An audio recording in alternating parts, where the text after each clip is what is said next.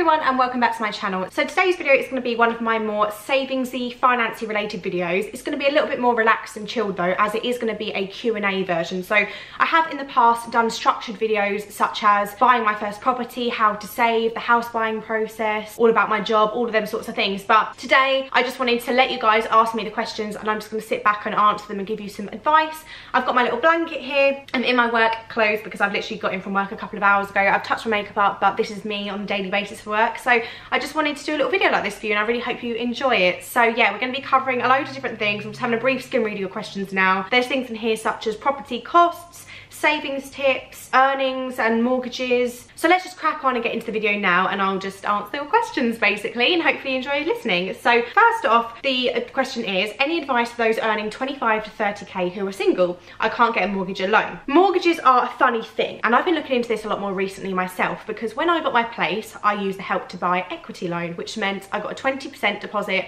from the government. It's not as simple as that, there's a lot more facts to that, but I have done a video on it in the past and I'll probably do another one soon, so I'm not going to go into that too much now. But what I will say is when I got a mortgage I didn't really understand them that much. I was very much learning on the go, so I feel like now I'm learning a lot more than I used to know. So with mortgages, unfortunately there are limits as to what you can borrow, which is basically based on affordability or a multiple of your salary. So with the Help to Buy, it is actually maxed out at 4.5 times your salary is the maximum they're going to lend you, whereas with a bank, for example, say Santander, Halifax, whoever you're going with, they'll look at affordability. So it's not just about what you have coming in, it's also about what you have going out, you know, finances such as your car. Things like Netflix or things like that don't count, but you know, things like your car or any loans or credit cards you have do count. So unfortunately with mortgages there is a ceiling and you can go online and do calculators which are really, really easy to give you an indication as to what you can borrow. And the only thing I can say to you, if you're earning 25 to 30 and you can't borrow much, because them sort of earnings, I'm guessing your borrowing is probably about 140, 150 maybe. I might have had that completely wrong, but that's just a guess. Yeah, that's not going to get you much of a house unless you're living somewhere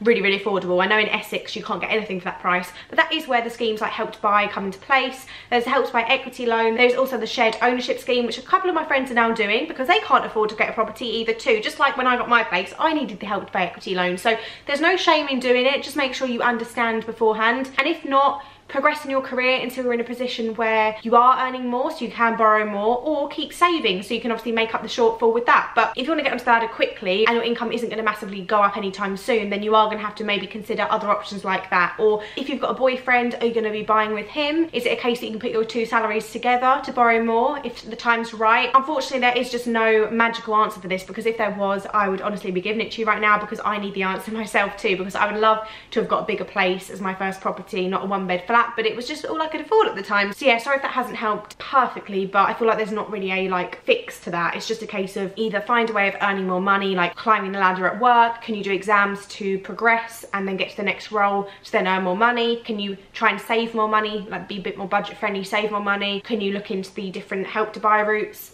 Just things like that really. The next question is, are there any hidden costs that you didn't plan for? Now, yes and no. I was aware of the costs when buying a property, but I wasn't necessarily aware of how much the cost would be. So again, I've done a video all about this. So there's another video on my channel all about the exact costs I incurred. I literally told you to the penny what I paid. But when I bought my place, there was no stamp duty because I was a first time buyer. There was ground rent, service charge, solicitor fees. There was also a fee for my mortgage, for setting up my mortgage there was a fee. And there's also sometimes mortgage broker fees, which I didn't incur luckily, but a lot of the time they are incurred. The fees can actually be quite high. I would always say set aside £5,000 more than you think you need, because fees can be quite high. I was lucky with mine. I think mine came in at around 2.5 grand, but that's because I already had a contribution from the developer to help pay my fees. Without that, they could have been a lot higher. But yeah, I'll link the video down below all about my fees and that will tell you everything you need to know. So I would love to know how mortgages work and how to shop about for the best deal. So again, this is something I'm going through at the moment. So I'm currently going through the process of finding out exactly what I can borrow. I know I've obviously had this place only just about a year, but I am actually trying to find out if I could potentially borrow more money. So this is basically what I'm doing right now. So I have found a mortgage broker. The one I found is someone recommended to me locally. So you need to find a mortgage broker locally to you. Go on Google, find someone that you feel comfortable with, maybe message a couple of companies, but most of them hopefully will be okay. Don't count me on that. I'm not promising anything, but hopefully they should be okay. And a mortgage broker has access to the whole of the marketplace, so they'll take your details, put them into their system, and they'll find out what you can borrow, with who, and what rates are available. So this is basically the best way to get the most competitive rate You can do the research all online yourself, but quite frankly, it's going to take a really long time, and I just find it to be a lot easier with a mortgage broker. There will be fees incurred when using a mortgage broker most of the time, unless you're using a new build development, because they often pay for it for you, or there is a nil fee for doing that because they refer you to someone. But if you are finding someone yourself, obviously they need a fee because it's their job, and the fee will be paid at either completion on the property or at outset when you instruct them, depending on who you go with. So that's just down to the person you select, but there is a fee. But honestly, it will save you so much time. It is honestly worth it. So when they have found a mortgage that looks great for you, they'll then collect even more data from you and then apply for the mortgage. So the data that they collect are things like, it's really lengthy by the way, so they need 3 months bank statements, they need passport, driving license, like proof of ID, proof of address. They also need 3-month pay slips, loads of details such as your address, where you used to live, your NI number, your earnings, any dividends you get if you're self-employed, your basic salary, any director's bonus if you're self-employed or have a limited company. They need company accounts if you've got your own company, which is another ball game. It's very difficult to borrow if you're self-employed. Well, not difficult, but it's harder. They need things like commission, any loans you have to the penny. They need all the details, all the lenders, your previous mortgage statement if you've already got a mortgage. There is so much data they need, honestly. They'll send an email to you with all the information they need, and I looked at it and I was like, really? Like, I need to send you all of this to find out what I can borrow? Really? Like, it's a lot of information, but it's worth it to get the best rate and to get your mortgage offer, called a decision in principle. How did you stay positive when saving for your own property? Well, I'd stay positive by regularly looking online at properties so I can keep myself focused, keep myself kind of knowing that that was what I was going to get eventually. And it was just a case of thinking to myself, the harder you save, the quicker it's going to happen. It was kind of that, and every single month I would just get more and more excited. I'd set myself a goal. So my first goal was like, right, I need to hit 5k. So I wasn't trying to set the goal too high. I knew in my head I wanted to hit around 20 eventually, but I wasn't too focused on the 20 figure at the first initial hurdle. It was like, let's get to 5, let's get to 10, let's get to 15, let's get to 20. So I broke it down into steps, which made it a lot easier as well. Again, I've done a whole video all about saving that 20 grand and what I did. What is the process of buying a new build? Did you reserve a plot? So the process is very different depending on when you reserve your property. So you can either go off plan, which is what I did, or you can buy a plot which is being built, or you can buy a plot which is completely finished or even furnished in some cases. So with my property, I went off plan. So I was literally the first person to complete. I say the first person, me and my block of apartments were the first to complete. As soon as this development was launched in my area, I went online, I found it, I just literally searched new builds in and then where I live, and that's how I came across the property, because that was another question, how did I find the development? That was literally it. I googled new builds in and then the area. So it came up, it had the details of who to contact, contacted them, went in for a meeting, and within a couple of days I had literally reserved the property, and then within a couple of weeks I'd exchanged, and then it was basically waiting game until it was built. So reserving my property was relatively easy. So you go in, speak to them, they show you the plans. So she showed me what the development was meant to look like, the floor plans of my property. There was then a checklist that I had to go through, basically a tick list, to make sure she told me everything and showed me everything before I was able to reserve the property. Then I had to put a reservation fee down, which I think was £500, but I can't remember, but I think it was £500, and that reserves the property and makes it yours. And then at that point, they then recommended me the mortgage broker, they recommended me a solicitor, and I went through them 2 people because it was just a lot easier to do it all with the people they'd recommended, because they already had kind of connections and they knew each other and all of that. So it was easy for me to get in contact because they basically contacted me actually.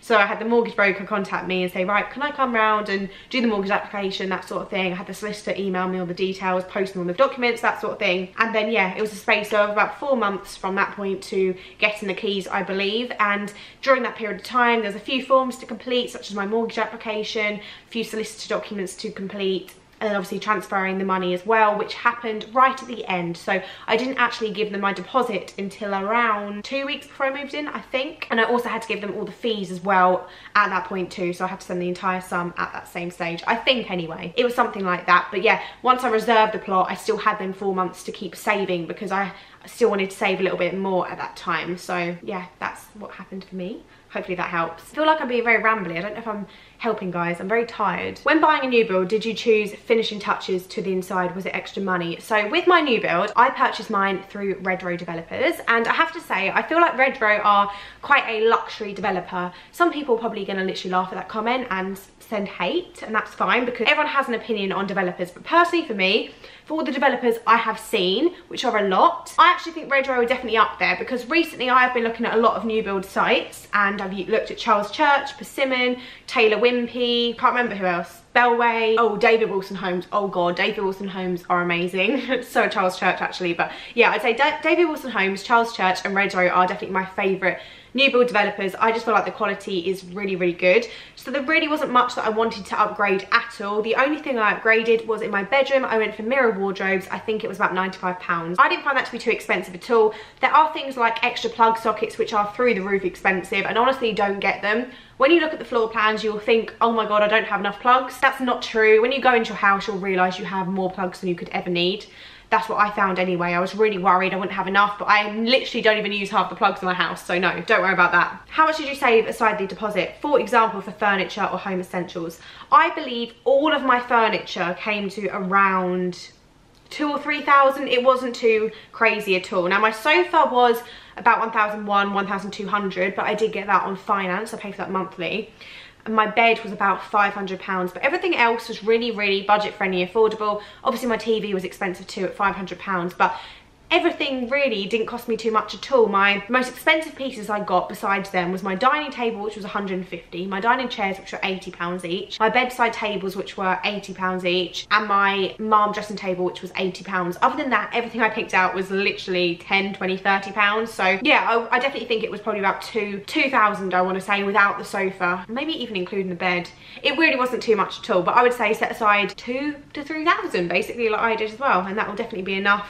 Won't be enough with your sofa unless you're getting a cheap sofa, maybe using, say, Facebook sales, something like that, or eBay, but it will definitely be enough to get you everything else, and I mean everything. I have completely decked my place out, as you guys know from my home tours. You know, I don't mess around. I've got a lot of stuff. I'm on maternity and my husband works full-time. Will we be able to get a mortgage? This is a really interesting one, and the answer to that is it depends. Now, if you're on maternity leave, unfortunately most lenders will not count your income for borrowing purposes. Now there may be the odd exception, but I don't know of any, and you'll definitely have to speak to a mortgage broker and see if they can find someone who will still count your income. As far as I'm aware, your income is not counted, so that's really difficult. The only time they can sometimes count it is if you have proof of when you're returning to work and what your salary will be. So what you may be able to do is get a letter from your employer stating when you're returning to work and what your salary is going to be when you return, and they can use that when applying for your mortgage, and that can sometimes help. So that is something to consider and look into.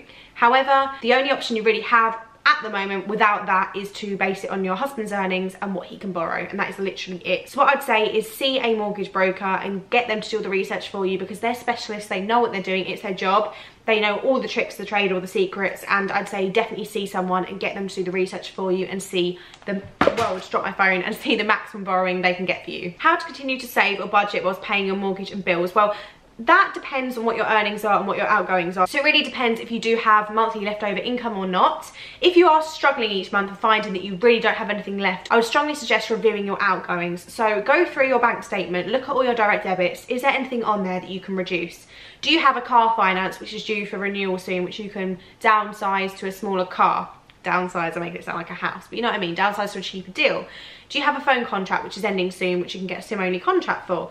Is there anything that you don't need to pay for which you're paying for, which could save you some money? Do you have Netflix and Amazon Prime, for example? Is it Amazon Prime? I think it's called Amazon Prime. You know, can you cancel one of them? Things like that. So that's more so your committed expenditure. Obviously Netflix isn't included, but things like cars and all of that, they're committed, you can't just get out of them. Then review your non-committed expenditure, which Netflix would fall into that category. Things like food fall into that category. Are you buying too much each week? Are you buying things that you don't need to buy? Are you buying branded names when you could just be buying Aldi products? You know, that sort of thing. Just make little cuts on everything, and eventually you will see that does start to accumulate up. Now, another way to obviously get higher income is things like you could get a second job, although most people aren't going to want to do that if you already work full-time. But my main piece of advice, which I always give to people, is can you progress in your current job? Are you doing enough? And I don't mean that in a way of are you lazy or anything like that. I just mean, do you know in your heart that you can be doing more at work? You know, are you sitting there each day and thinking, actually, you know what, I'm finding my job quite easy? If that's you, please go and speak to your manager and say, is there anything else I can be doing at work? Obviously don't phrase it quite like that. You need to ask them, you really want to progress, you feel really comfortable in your role now and you would love to learn the next steps. and then obviously speak about a role which you find interesting and ask them how you can achieve it.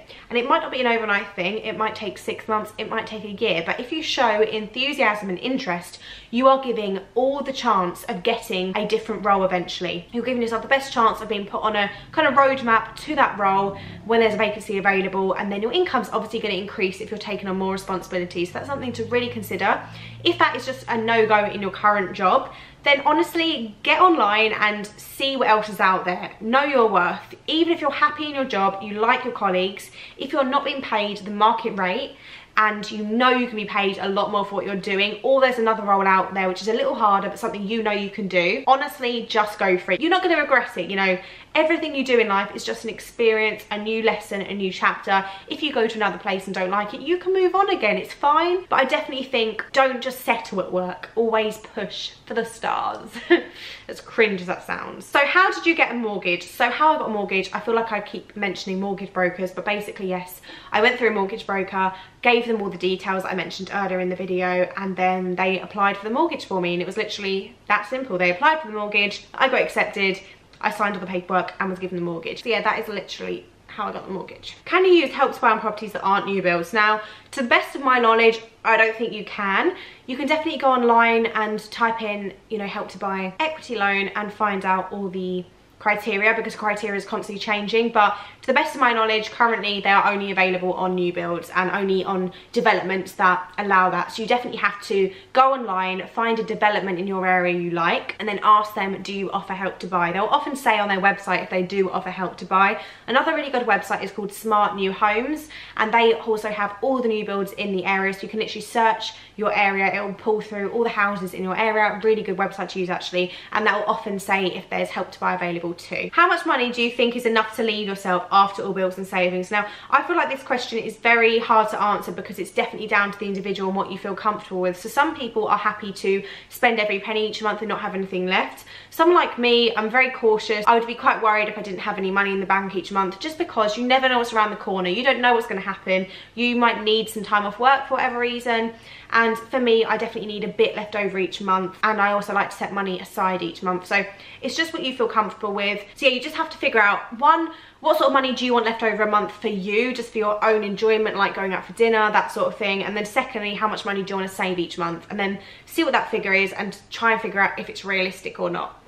And the second thing I want to add is something like income protection can be really good. Now, kind of random, but for me, I definitely wouldn't be able to set enough money aside now after having my mortgage to, you know, pay my bills like indefinitely if I wasn't working for whatever reason. So obviously, who could? So income protection is a great thing to get, because you get income protection, you pay a monthly premium each month, and if you're unable to work for whatever reason, it pays you an income until the age you've set. So for example, for me, my income protection will pay me until the age of 65, which takes me way past my mortgage end date. So that means my complete mortgage will be paid off if I was unable to work for a reason that was justifiable to the insurance company to pay me for that long. Obviously that would have to be a very extreme case, but at least I know if something happened and I can't work for whatever reason, I have got a nice income source from now until 65. And there's so many options you can have with income protection, so you can pick what income you want, you can pick loads of different options at the beginning. So how long do you want to wait for it to start? Say 1 month, 3 months, 6 months, whatever you want to do. That will all affect the premium you pay each month. Oh my god, there's so many videos I want to do about finance products like income protection, which I hopefully will do in the future, but hopefully that gives you a really brief overview that income protection is a policy which pays you an income if you're unable to work. But when I say unable to work, there are exclusions in the policy, so some policies won't pay out if certain things happen, so you have to be very careful. Personally, I would recommend you speak to a financial advisor if you are considering one of them, because you want to make sure you understand it properly. You know what guys, I think I'm actually going to end the vlog here because I'm really tired. Like, I'm actually really tired. It's now 8 o'clock, so I think I want to just put my phone down. I haven't answered all the questions. I have quite a few more here, so I probably will do a follow-up video on this another time. But I hope you enjoyed. I hope it did make sense. I feel like when I'm filming this, because I'm so tired, my head is all over the place and I feel a bit rambly and not making sense, but hopefully when I edit it back it won't be too bad. So anyway, hope you enjoyed. Hopefully it gave you a little insight into some financy things, and I'll see you in my next video. Bye bye. Mwah.